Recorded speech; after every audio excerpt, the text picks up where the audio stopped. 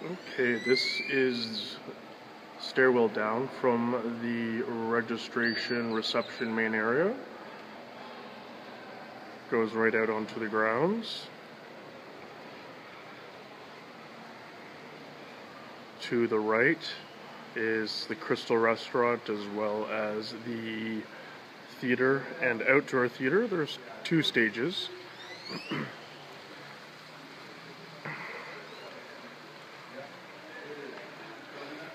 And this area over here is where the outdoor buffet is, as well as a few of the a la carte. Here is Le Japonais.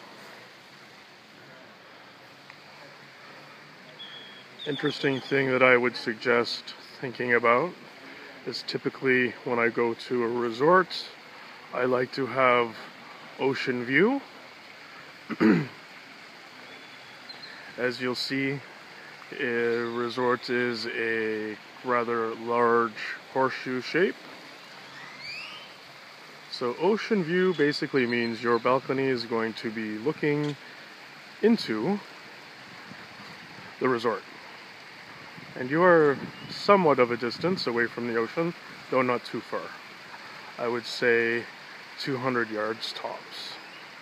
The one advantage of having a mountain view is your view is completely secluded and you're overlooking these hilly mountains. The mornings are basically full of bird sounds, the odd monkey sound. All of the pools here are quite open and exposed.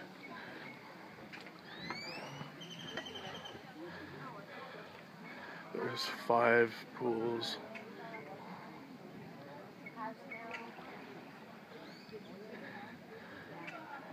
Right over here to the right is Rio Palace Guanacaste, which actually has a lot of character.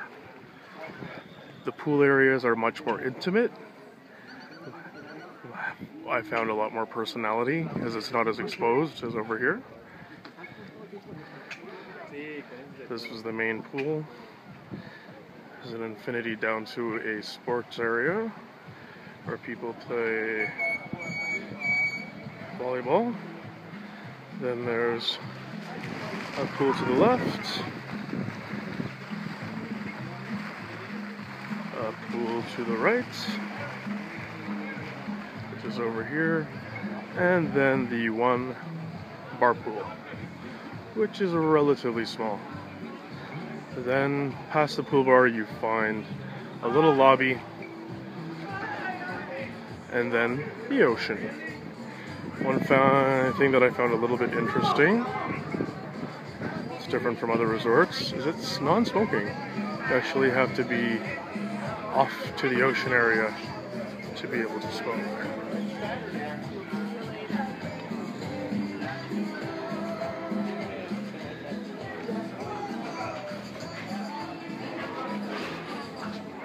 People that you see straight ahead are the smokers. And here's a little lounge.